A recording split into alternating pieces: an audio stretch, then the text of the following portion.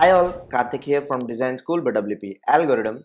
In this video, I'll show you how to build powerful and beautiful WordPress tables using a powerful plugin called Ultimate Add-ons for Elementor. It's an add-on for Elementor, so you need both Ultimate Add-ons and the Elementor free version itself installed. So you can get it from the link in the description, Ultimate Add-ons. Once you have Ultimate Add-ons installed, just go to Elementor interface. Open up any page, post or a template. I'll call it Ultimate Tables. Give your template any name. Once you're in the Elementor interface and once you have the Ultimate add-ons installed, just search for table and you find this one from Ultimate Add-ons for Elementor. Now there's other widget called Table of Contents, but we're concerned with this table. And the real cool thing about Ultimate Add-ons table widget is that it's all visual. So what you see is what you get. So each and every cell can be styled using the visual interface without writing a single piece of code. And there are other ton of powerful features too. I'll explain that. I'll click on the section. Let's add a padding of maybe 50 pixels around so that it's overall a bit neat. Now I'll click on the widget itself by clicking on the button.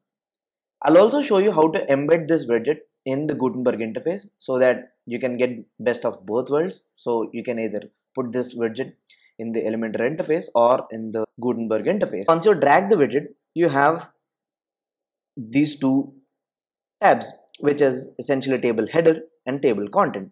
Table header is the one that has the headings or the start of the table.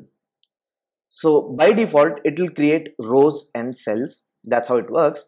So row is essentially a horizontal row and cells are individual items in which you actually put out data.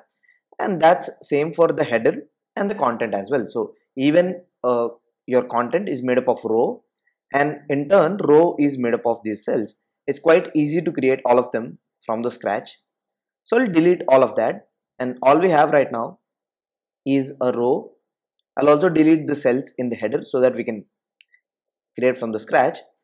So once you click on this header, we're actually dealing with the header now, and the source we picked manual. I'll also show you how it works with CSV, so you can import your Excel sheet data into this add-on. That's a really powerful feature. So first pick start new row because we don't have a row itself for our heading or the header, table header. I'll duplicate it twice and I'll change this from start new row to add new cell. So that will turn this element into cell. I'll call it heading 1.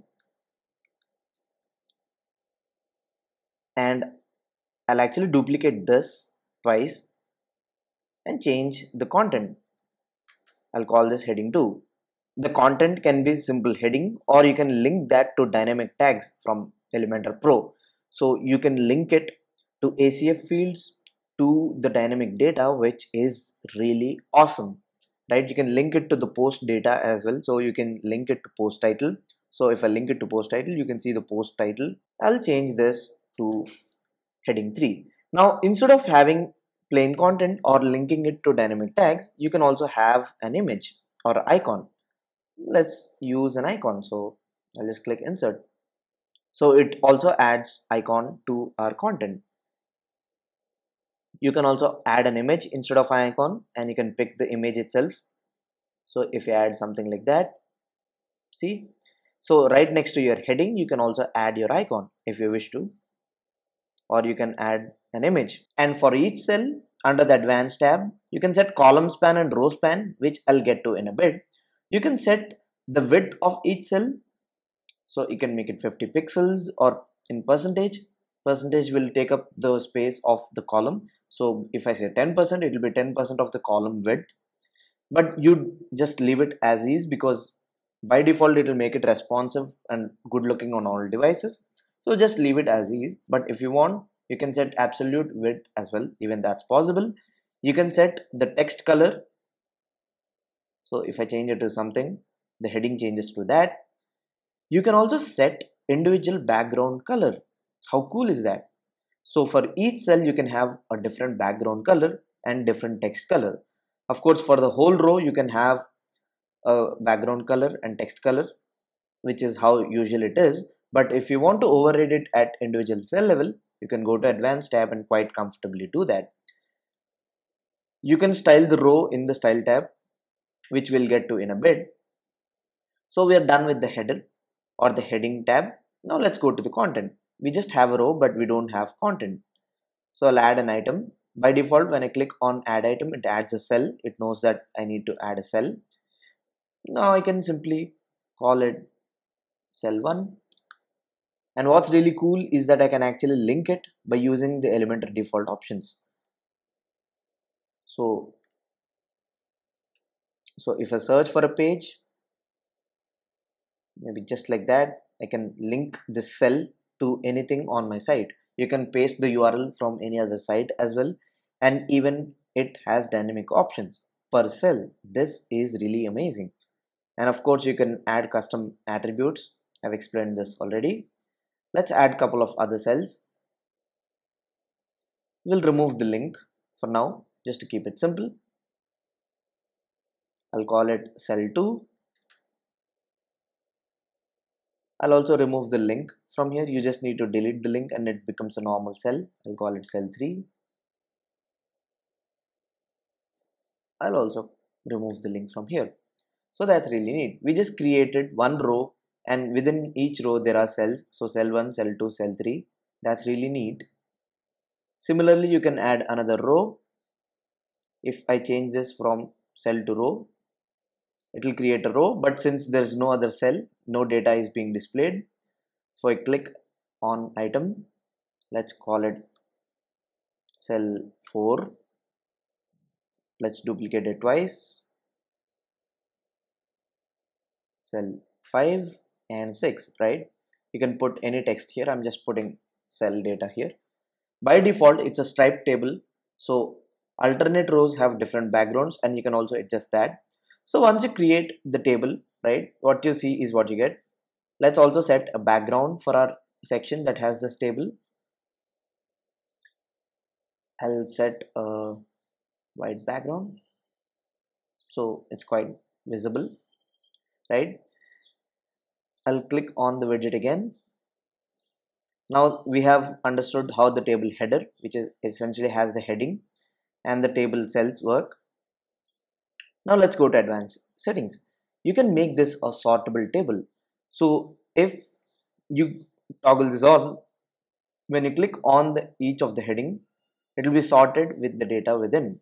So it can be alphabetical and it can be number. So if I change it to 100 and if I change it to 1000, and if I try sorting, you know how it works, right? So either from increasing to decreasing or from decreasing to increasing, and that's clear from the arrow here. So it's really smart. It sorts all kinds of data. It can be text, it can be number, it can be anything. If it's text, it sorts in the alphabetical order. If it's number, well, with the value, right? So that's really neat. You can also add a search option. So let's say if I search for, let's say 100, that will be automatically filtered, but that works really well on front end. I'll show you that in a bit. You can also show entries drop down, so you can pick how many table entries should be shown. Let's duplicate our content.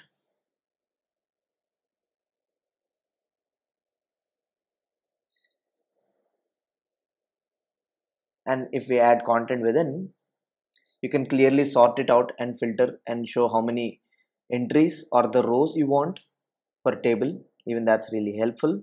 Helpful information will essentially take you to the documentation, right?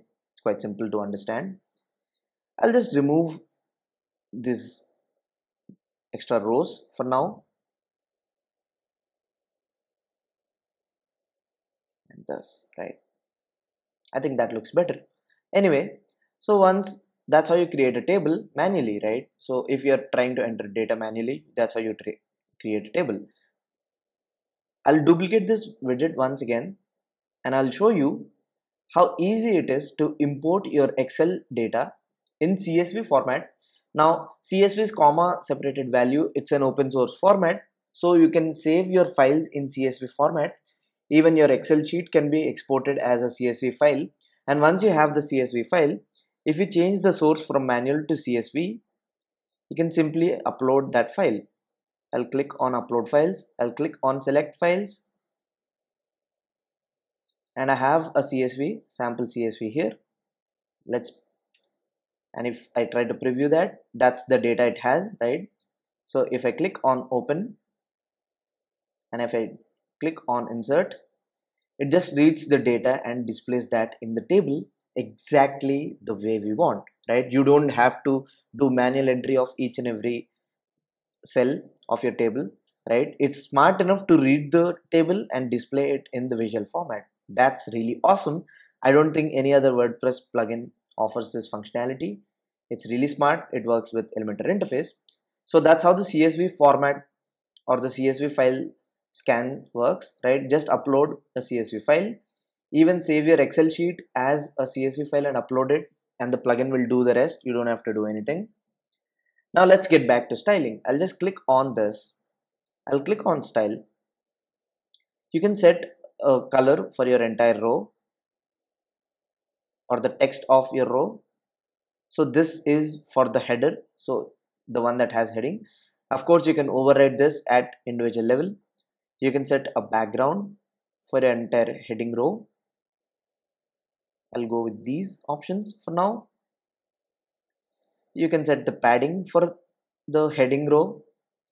You can apply border and you can choose the width of your border. You can change it from solid to dashed or dotted, so it looks something like that. If you don't want that dotted border, you can simply remove that. It's really neat. And you can also change the hover state of your table, right? So if I change it to something like that way it's really interactive. Now the same thing can be done with the table body. You can also pick the text alignment of the body, which is really neat. You can align it onto the center. Even the vertical alignment can be adjusted if you add a little bit of padding and stuff. And if you want striped effect, so even and odd rows will have different kinds of backgrounds. You can see that here. So odd rows, you can set a background color for odd rows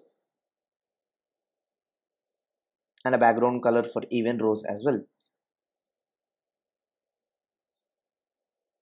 So something like that. So for alternating items, you can have different rows, colors. You can set the color of the border as well, and you can also tweak the image position for the icon or the image added per cell. You can change the label color for this. So if I change it to this, you see that color over here, and there are tons of options. You can of course play with the typography options really well. Now that's really neat. There's one more thing in this. If I want to span the content, span is basically stretching a column. So if I click on this, if I change the column span to 2, you can see this cell over 2 columns. So it stretches over heading 1 and heading 2, and that also means that cell 3 in this row is pushed to the next column. So that's span. You can also span it across rows. Column is vertical and rows are horizontal, right? So if I pick rows, if it spans across 2 rows, you can see that 2 columns and 2 rows, we just have this cell. So you can add that effect, but the rest all cells get pushed aside because they have to be accommodated somewhere. So that's how it works. You can do the same with the heading as well. So if I span the heading across, I change it to 2, or let's span the heading 3 to 3, so it covers all the cells. So you can basically design any complex table that you can think of just with the visual interface, and you can see how it looks like. That's really neat, right? You can simply publish this, and since this is an Elementor interface, you won't be having any problem putting this anywhere. Now the question is, how do you put it in the Gutenberg interface? There are two ways to do this. If you have the free version of Elementor, you can click on the section, right click on the section, and you can simply save it as a template. I'll call it solid table. or let's call it UAE table. So once you save this as a template, it will be available within your template library. Now let's go to our Gutenberg interface. You can hit Command E, that will open up Finder, and you can hold down Command and click on dashboard. That will take you to the dashboard. Now let's actually compose a new post in Gutenberg. I'll click on add new. I'll call it table post. Now if you have the free version, you can install Elementor blocks for Gutenberg, which is another free plugin. So that will give you Elementor blocks, and you can simply pick your template, save template from Elementor. But since I have Elementor Pro, I get access to the shortcode.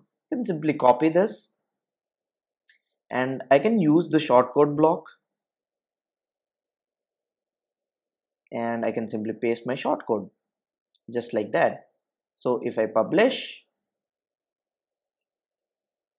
if I view the post, that particular template is then embedded into Gutenberg interface just like that. Since I rolled this template, the ultimate tables template, to its normal version, now when I refresh this page, it will be restored to its normal version, right? That's really neat. And there's one more way to do this. If you just want the widget itself, so that you can change it from anywhere across Elementor interface, you can right click and save as a global widget. This global widget is a part of Elementor Pro. Again, if you have free version, just go with Elementor blocks plugin, install it, and it will give you blocks. Just do it. I'll call it table 1. Even this way you get a shortcode to work with. I'll update this. Now if I go back to my saved templates and refresh it, there's our global widget. You can also embed this in your post. So if I click on edit post, instead of this, I can simply embed the shortcode of the widget itself. It won't have the section, background and stuff, but still the widget itself is present, right? Just like that, and it's working perfectly fine. So we're able to sort it out. We can search for a cell, we can filter it out by the entries, number of entries and stuff. So that's how you make visual tables in Elementor interface with drag and drop interface, right? Using ultimate add-ons for Elementor, and that's it. It's quite simple. And if it's a global widget, you can basically edit it from any Elementor page, and the changes are reflected wherever this widget is used. That's really neat. But if you have the free version, again, you can either do this, or you can paste this section into anywhere Elementor free version template, and then you get a shortcode for that. Even that's a way to work with free templates. So this is how you create visual tables, all visual, right? Everything what you see is what you get, and you just paste it into Gutenberg interface, or if you want, you can reuse it as a template in Elementor interface. That's how you create visual tables. It's really neat, really powerful. What do you think? If you don't have ultimate add-ons for Elementor, I highly recommend you get it. Links to everything, Elementor Pro, ultimate add-ons, and everything will be in the description down below. Check it out. Let me know what you guys think. Catch you in the next one. Peace.